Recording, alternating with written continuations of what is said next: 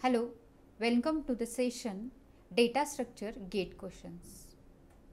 At the end of this session, the student will be able to solve data structure problems. Now this is the first question we are going to handle, that is 2007.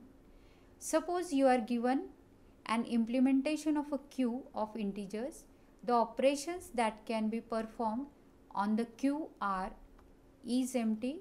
So it will be return the value true if the queue is empty, false otherwise. Delete queue, it will be deletes the element at the front of the queue and return its value. So it will be return value whatever in the queue which is deleted. Then it will be insert q comma I. So it will be insert the integer I in the rear of the queue. Now we'll consider the following function and we'll answer this. Void f q integer I, if not is empty q, then I is equal to delete q and fq and insert q comma I. So what operation is performed by the above function f? It leaves the queue unchanged, reverse the order of element in the queue, deletes the element at the front of the queue and insert it at the rear, keeping the other element in the same order, or empties the queue. Now we'll see this function how it operates. Now we are having this queue 1 2 3 4 5. Okay, here as per we are seeing this, first we'll check if it is an empty queue. Not, then we are deleting that queue element and we are keeping that I, and then we are checking that f of q and then insert that q comma I. So here what we are doing is we delete element from the queue till it becomes empty.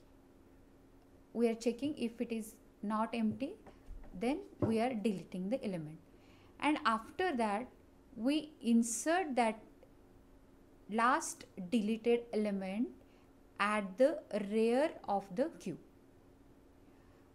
And this is the recursive call, and this will be eventually unwind to give all the elements in the reverse order.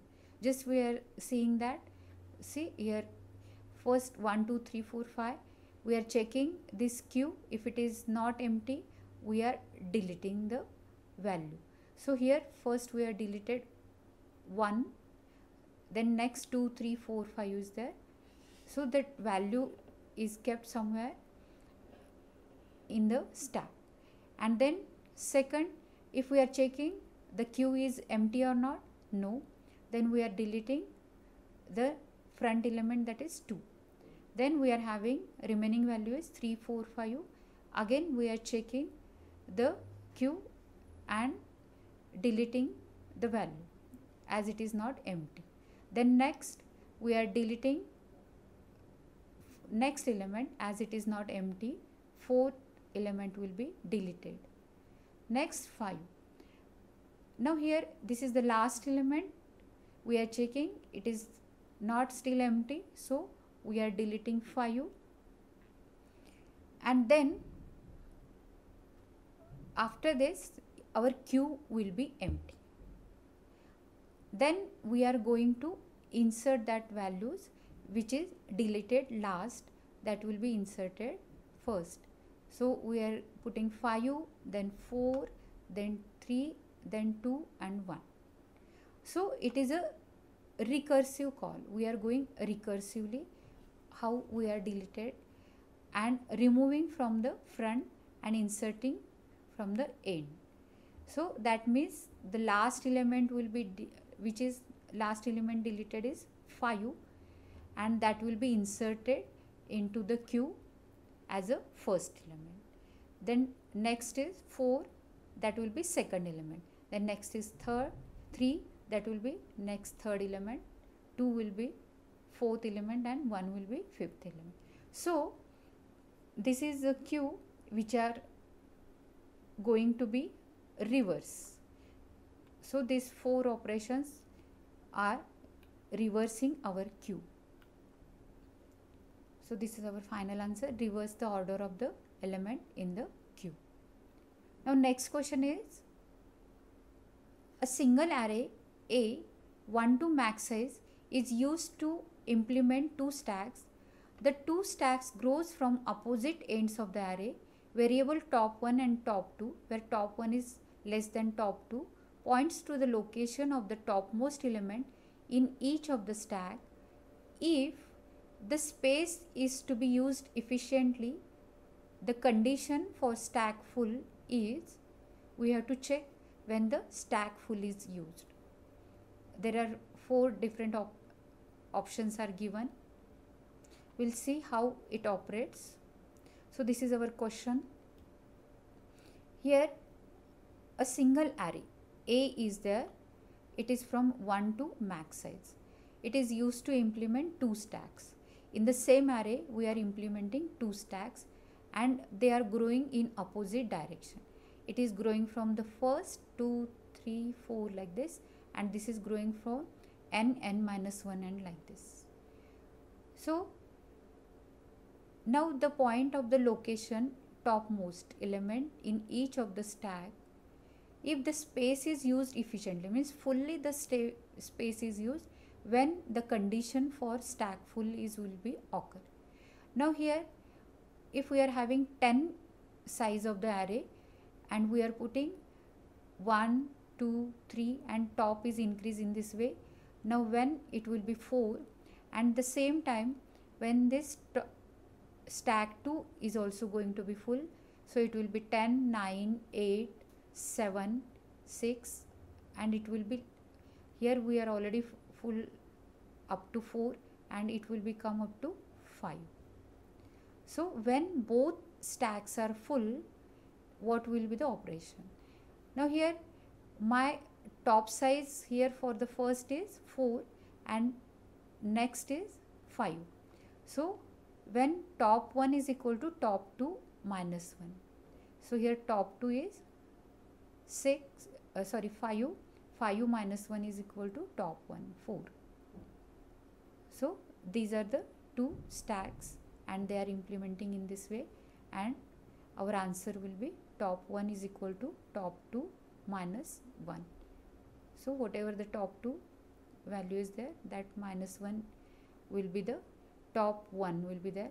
So this is the efficiently use of the array to full the stack. So here one more question is there. Suppose each set is represented as a linked list with the element in the arbitrary order. Which of the operation among union, intersection, membership, cardinality will be the slowest?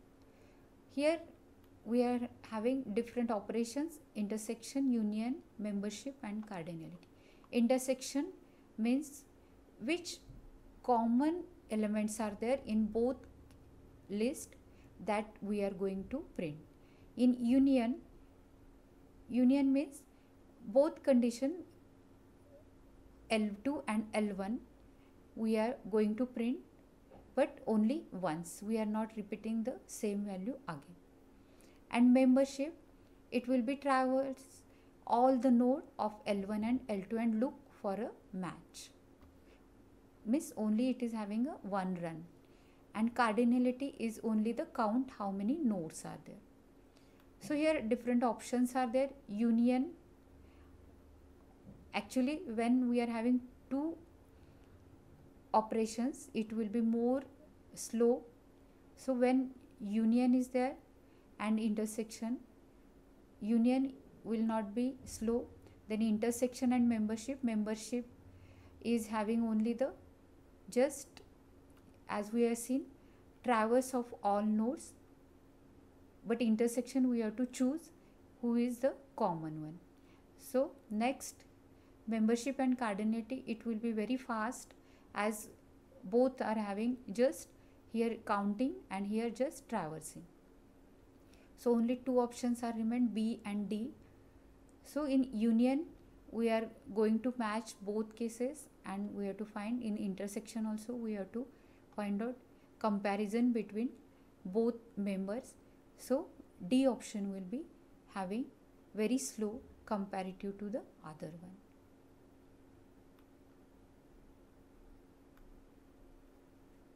Thank you.